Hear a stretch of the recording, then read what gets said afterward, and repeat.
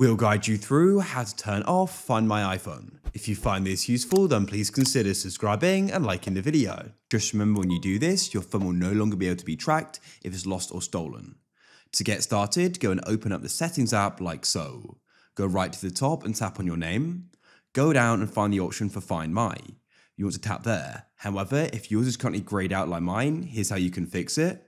Come back, and what you want to try doing is coming down to screen time. Go down to content and privacy restrictions and switch these off. The screen time passcode will need to be entered. If you don't know it, get the person who does know it to enter it. Go and see if that solves it. If it still doesn't, what you want to do is go and scroll down to Face ID and passcode, and then scroll down, and you want to go and turn off stolen device protection. Mine already is. After you've made those changes, you can return, and you should be able to tap Find My, and at the top, tap Find My iPhone, and we can go and switch it off at the top like so. Confirm it with your Apple ID. Confirm your decision, and it's now turned off. If you found this useful, then please consider subscribing and liking the video.